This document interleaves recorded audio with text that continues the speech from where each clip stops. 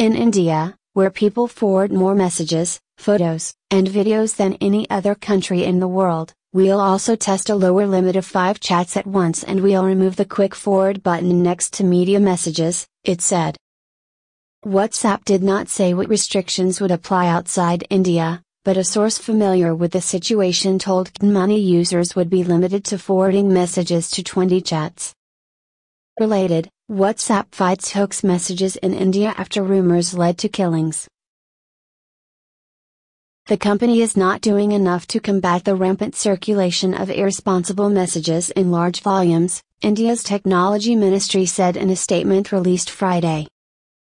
Related, WhatsApp is using newspapers to fight fake news in India.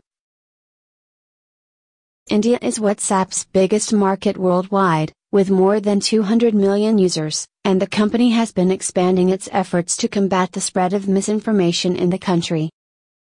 WhatsApp recently engaged with the Election Commission and political organizers in India to discuss best practices for using WhatsApp, as well as how to prevent misuse ahead of the election next year, a company spokesperson told Money on Friday.